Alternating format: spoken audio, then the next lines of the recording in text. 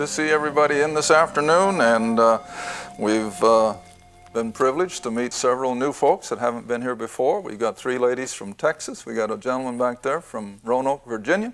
Got a young lady here. I guess you're in the Oklahoma area though, aren't you? But she hasn't been here before. And I think all the rest of them, as far as I can tell. Let's see, we got a gentleman right here, right. And he's here for the first time. And I don't like to miss anybody. And then for those of you joining us in television, again, we'd just like to welcome you to an informal Bible study. I think most of you know by now that we don't attack anybody. We don't try to lift ourselves up as having all the answers, but we just simply try to search out the truth and see what the Bible really says and let it speak for itself. Hopefully, whenever I give out my own idea, I will make that plain, that this is what I think. Other than that, we try to stay strictly by what the Word of God says. So for those of you out in television, we just like to take this opportunity to thank you again for your prayers, for your letters, and of course for your financial support. Now, I just about forgot, honey, but we've got a listener out in Indiana who, through a tragic experience of losing a beautiful young little wife, 26 years old, and through it, he was, of course, devastated. And through all the turmoil, he found our program and came into a real walk with the Lord. And he's just become an avid Bible student. He calls periodically with questions. But anyway, almost unbeknown to us, I remember now, a couple years ago, he asked if he could do this. And I said, yeah, go ahead. So anyway, using our material from off the internet and the program and so forth, he has put together a book of 88 questions, I think it is, and the answers, of course, are all taken from our program material, and he has just done a fabulous job. I couldn't believe it when I saw it, and I wasn't even really aware of it until we were at one of our seminars out east, and a young man came up, and he had taken this off of the internet. It's also up on the internet, and everything of ours is up there, and you can download it without cost, but this guy was just really exercising. He said, do you know what this is? No, not really. So after seeing it, we decided that we have to make this available to our whole listening audience. And we're going to mail them out with just what they cost us. I offered Paul $1 a book for his effort, and he didn't want that. So we'll send them out for just exactly what they cost us, and we'll charge for the postage, but not for the packaging and the handling. We'll handle that.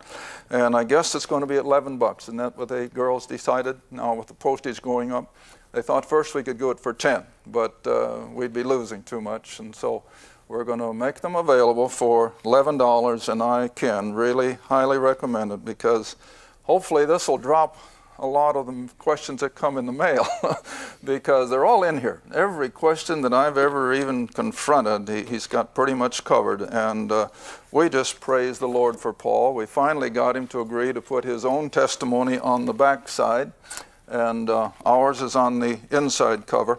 But we want to give him all the credit because I know he has put a lot of time into this. So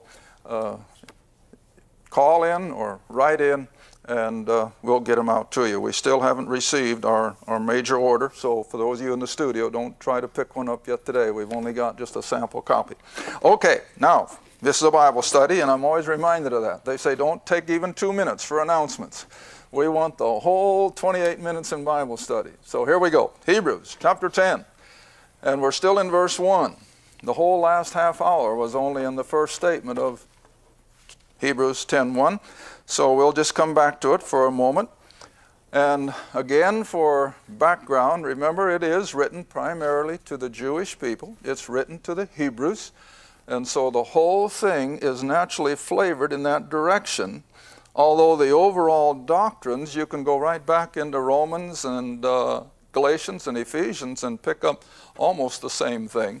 But never forget that these things are written to Jewish people who are having a hard time turning their back on all the traditions and the teachings of Judaism.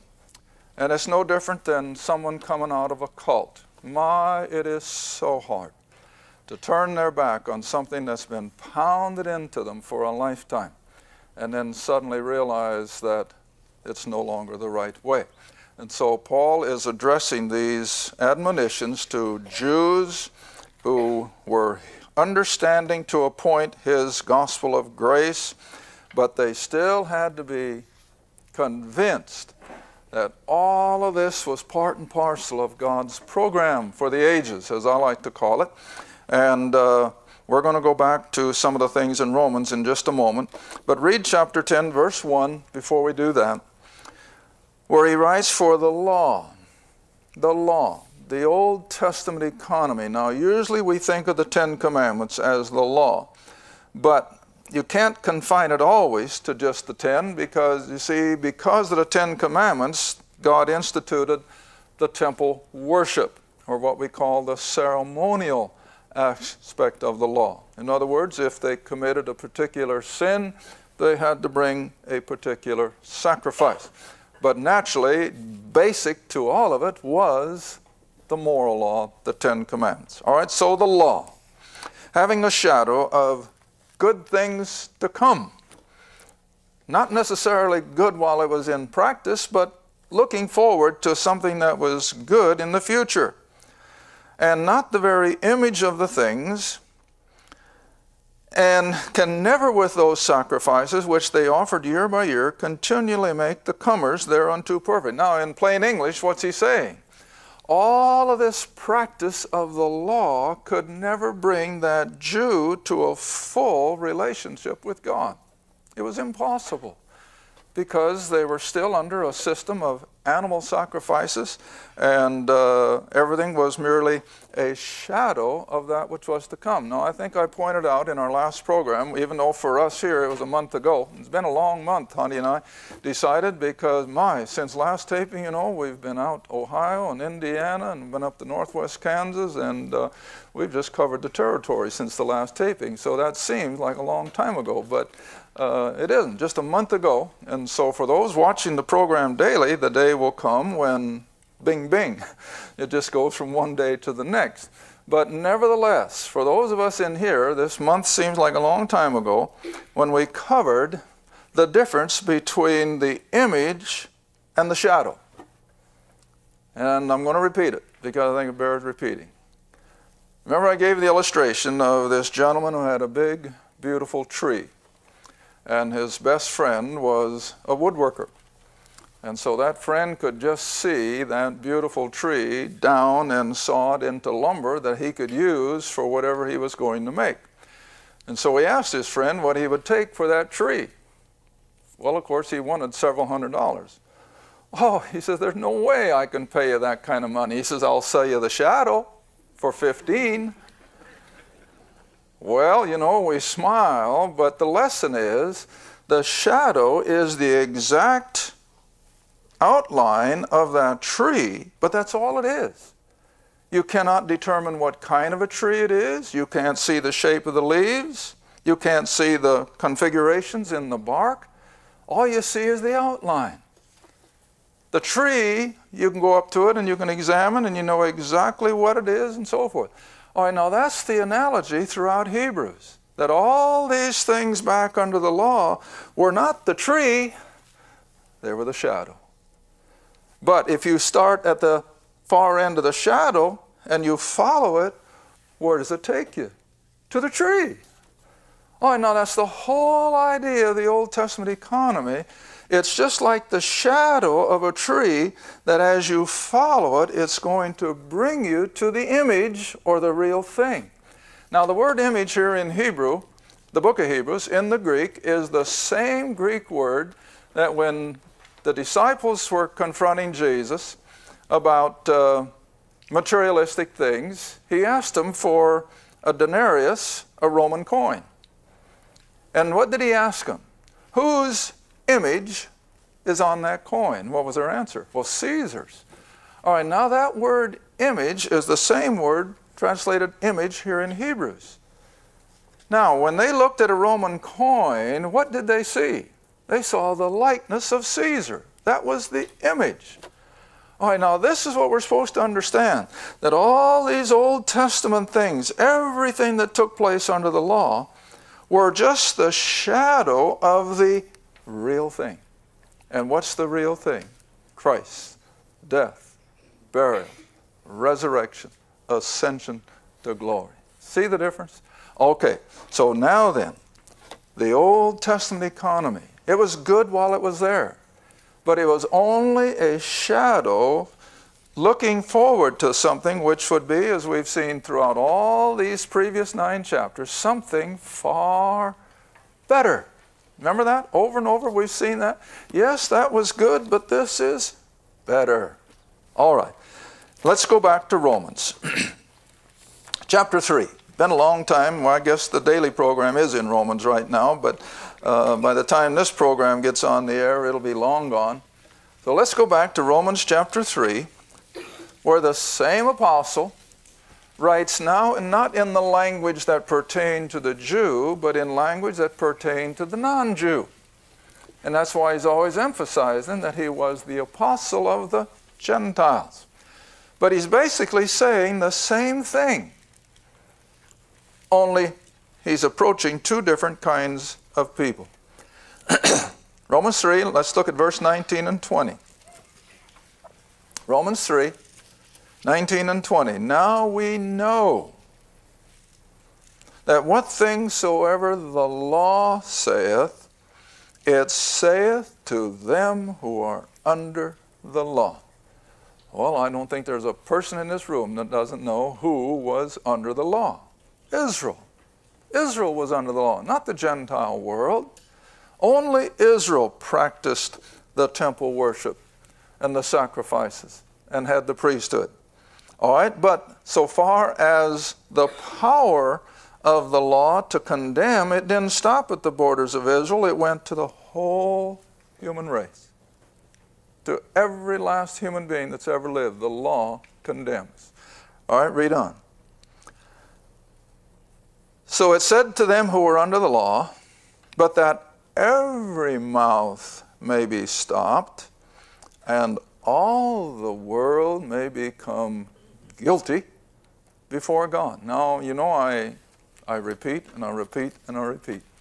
And over, people say, keep repeating. So I'm not going to apologize for that. But again, how many people, even right here in the Bible Belt, have got that fouled up idea that the 10 Commandments are somehow a means of gaining entrance into heaven? They're just the opposite. They're God's reason for not letting a human being into his heaven, because they're all guilty. And that's all the law could do, was show men their guilt. And this verse says it as plain as day, see? That all the world may become guilty, not saved, not made ready for heaven, but made guilty. Verse 20, therefore, since that was the purpose of the law, to condemn mankind, therefore, by the deeds or the keeping of the law, there shall no flesh be justified in his sight, Jew or Gentile. Nobody. And then he repeats the reason. For the law is the knowledge of, not salvation or eternal life, but what? Sin. That's all the law can do, is show us our sin. Every time you read the 10 Commandments, all they can do is just bombard you with what? You're guilty. You're guilty. There's not a one of us that can say, I'm not guilty. And then the Lord himself even really made it tough. If you think it in your heart, you're what? You're guilty. James says if you're guilty of one, you're guilty of how many? All of them. I mean, we don't stand a chance. That's how condemning the 10 Commandments are. But in verse 21, what's the first word? One of my favorite words in Scripture. But. B-U-T. See? Oh, yeah, that's all the law could do was condemn. But there's a tremendous loophole, big enough for the whole world to come through if they would. And what is it? That now the righteousness of God without the law. See? Now we're coming to the end of the shadow, we're coming to the image. We're coming to the real thing. But now the righteousness of God without the law is manifested, just brought into full flower, being witnessed by the law and the prophets. Now, whenever somebody accuses me, and they do occasionally, of being too Pauline, you make too much of Paul. Paul isn't the only one that knows any of these things. I said he never claimed to. Look what he says right here. Everything that he is being revealed is resting on that which went before. And what went before the Apostle Paul? The law and the prophets. He never claims to have just come out of the woodwork with all this. His is just part of what I've always called progressive revelation. From Genesis 1:1, this blessed book is a progressive revelation. You don't get it all up there in the first chapter. It just keeps flowing. And as it gets, just like old Mississippi, there, you know, up there in Minnesota, you can walk across it on a few stones. But by the time it gets to the Gulf of Mexico, you need a ship to go across it. Well, that's the way the progressive revelation of Scripture is. It just keeps expanding and expanding and expanding. And that's why we can't plumb the depths of it. But Paul claims by inspiration that everything he's had revealed to him is resting on the law and the prophets. Through the Old Testament economy, Christ came. In his first advent, presented himself to the nation of Israel for 3 years, but rejected, crucified, in order to become the supreme sacrifice that the law, again, was just a shadow of. See? All right, now then, coming on a little further in Romans. So after being witnessed by the law and the prophets, this is now evident that the righteousness of God, not man's righteousness, but God's righteousness, is now made available by the faith of Jesus Christ unto all and upon all them that what? Believe. And that's another pill that's hard for some people to swallow.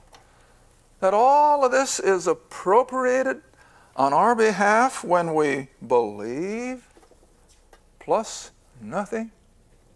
I got a letter in the mail yesterday. I haven't had time to read it all. All I saw was the first sentence. Last year wrong. There's more than faith plus nothing. Well, then I can just wait and I'll read that when I got nothing better to do.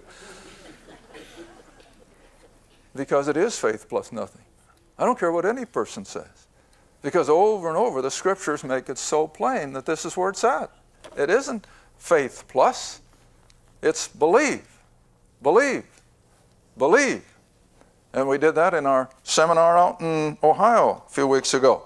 One of the questions toward the middle of the afternoon was, is water baptism necessary for salvation? Boy, you know how that triggers me. And so I just went back and I didn't say a word from my own thinking. I just went Scripture after Scripture after Scripture after Scripture.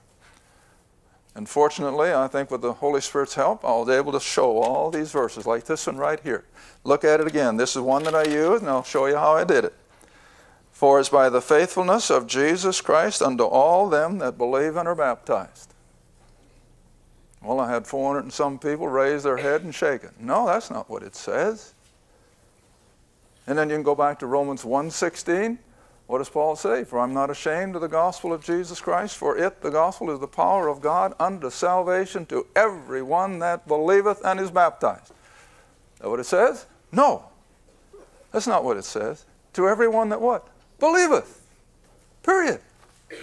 And so I went all the way through Paul's epistles where it says, to him that believeth. Plus nothing. See? All right, so here it is. All them that believe, with no strings attached. And then, of course, there is no difference between Jew and Gentile. Oh, my goodness, I could just exhaust some more. But let's go back to Hebrews, or we never will get out of that book, will we? Back to Hebrews 10. So let's move on through the last half of the verse now.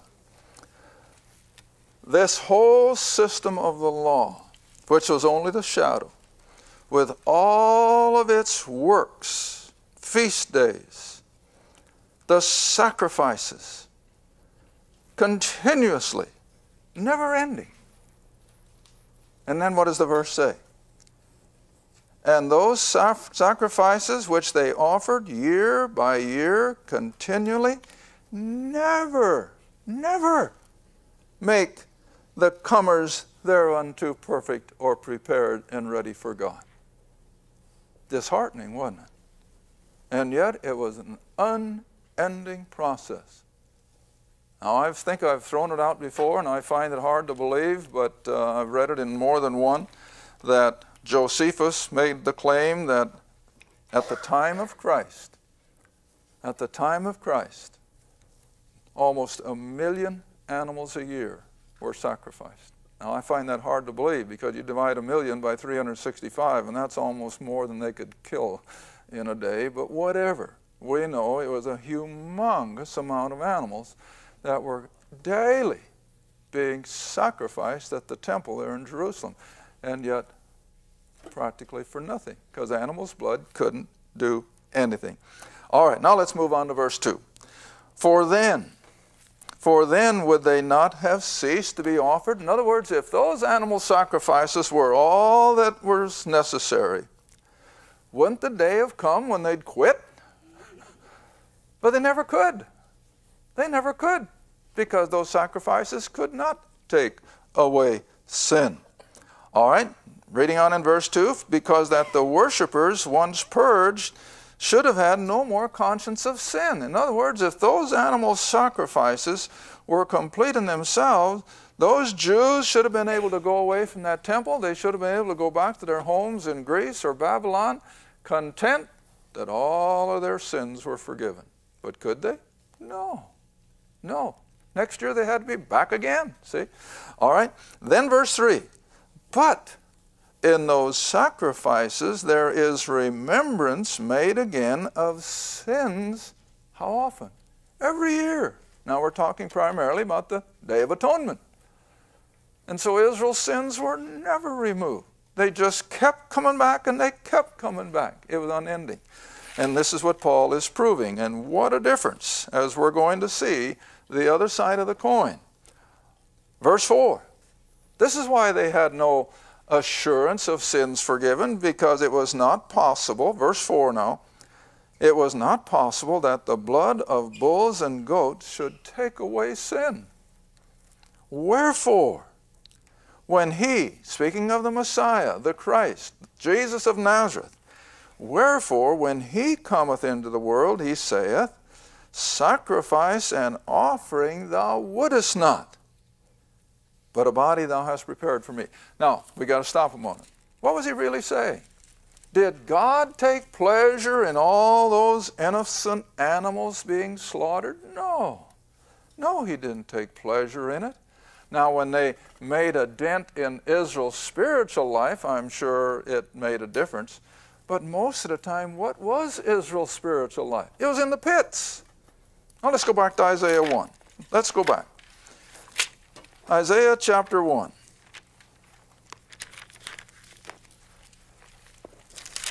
Lest we get the mistaken idea that God was so pleased when those Jews would bring those perfect little lambs or those cute little goats and have them killed. He wasn't pleased with all that, but it was a part and parcel of his demand on the nation of Israel to let them show their obedience and, yes, their faith. If they did it right, they brought those sacrifices by faith. They did it the way God told them to do it. But most of the time, even faith was absent, see? So you come down to Isaiah chapter 1. Verse 10.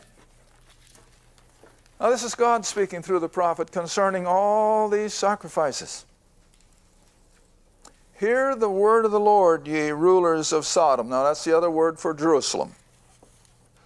Hear the word of the Lord, you rulers of Sodom or Jerusalem. Give ear unto the law of our God, ye people of Gomorrah. Now why in the world call Jerusalem Sodom and Gomorrah? Because of their wickedness. Oh, hey, you have no idea. See? Now verse 11. To what purpose is the multitude of your sacrifices? saith the Lord. I am full. I've had it, is the way we put it, don't we? I've had it up to here. Well, in God's own language, that's what he's saying. I am full of the burnt offerings of rams and the fat of fed beasts.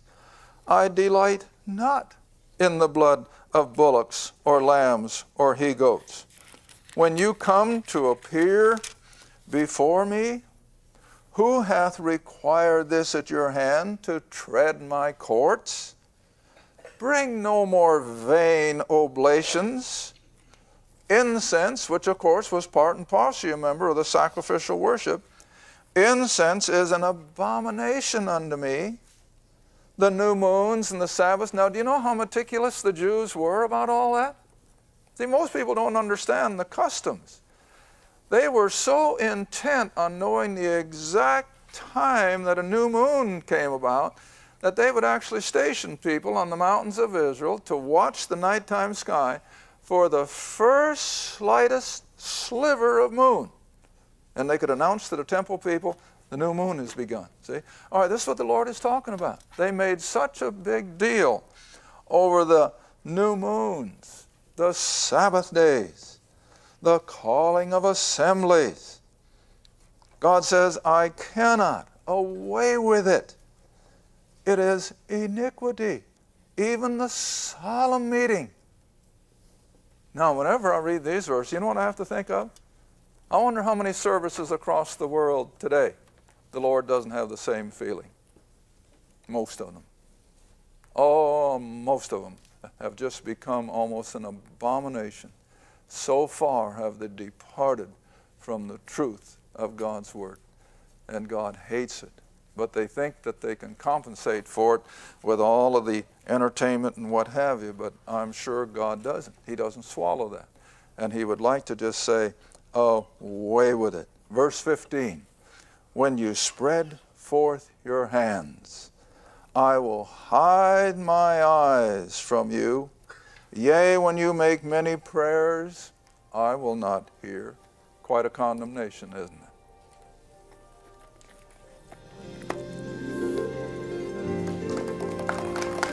Thank you for watching Through the Bible with Les Feldick.